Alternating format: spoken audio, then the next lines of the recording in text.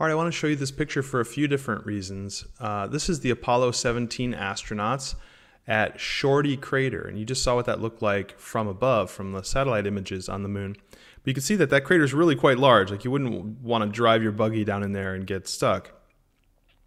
So I want to show you the sense of scale of that crater, but I also wanted to show you this website, the Astronomy Picture of the Day, which is just apod or apod.nasa.gov. And this is a great site for exploring astronomical pictures.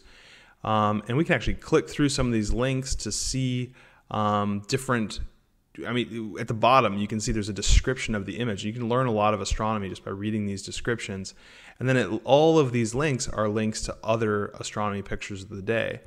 So the thing that these astronauts discovered, you can actually see it here in this image, and that is there is this weird color along the edge of this crater. And this was not something that astronauts had seen at other craters or other places on the moon. And of course, it took a geologist to sort of recognize that that's special and unique.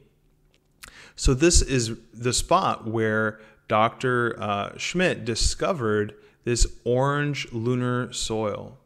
Let's see if I can get a better picture here. This is the spot. Okay, yeah, so here's another astronomy picture of the day. This shows a wider view of this location. You can sense how big that crater is, and you can see more of those colors on the edges. They actually showed the stuff under a microscope, this orange soil, and it's some of the smallest particles that have ever been found on the surface of the moon. And to get a sense of what it really looks like, these pictures don't really do it justice. In fact, years and years later, this astronaut was trying to get a picture that looked more like what it looked like to his eyes. And this is the picture that he shared. So he took the original NASA photographs and then worked with some scientists to enhance the colors to show exactly what it looked like to his eyes. This soil looked very orange.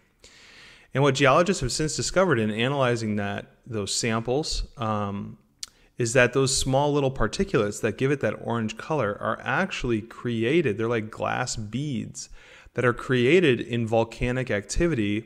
In particular, this kind of volcanic activity known as a fire fountain, where material is like spewed up into the air, and then while it's flying through the air, it cools off and forms these little beads of glass almost. All right, and then that's what gave this orange color to the surface of the moon. So this was yet further evidence, really dramatic evidence of volcanic activity on the history of the moon. Pretty cool.